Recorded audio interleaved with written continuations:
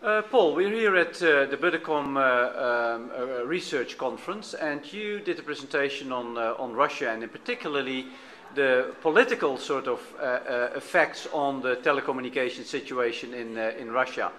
Can you tell a little bit more about that? Yes, well, basically, the telecoms industry in Russia is like many other large industries, and unfortunately, when it comes to Russia, it's heavily influenced by what is happening in the Kremlin, who is in power in the Kremlin. Now, the impact of that is that it creates legal uncertainty. So for the telecoms industry, when it comes to investments, the investors are not sure about what will happen, and when there's any uncertainty, people are unwilling to invest.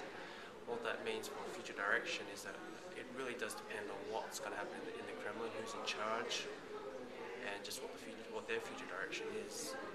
And if you look at that sort of a situation and the uncertainties, does it mean that there is nothing happening at the moment, or very little happening in Russian telecoms? No, there is quite a lot happening. I mean, there is a lot of private investment, but unfortunately, a lot of those investors have reported that when it comes to operating conditions in Russia, there is a lot of uncertainty, and so that would have an impact on any plans that they have. However, the market is large, and there is a lot of market potential, so a lot of investors have charged in, and there is investment. So despite the uncertainty, there are investors who are willing to take the risk because of the major potential rewards, and so investment has taken place, is taking place, and will continue to take place.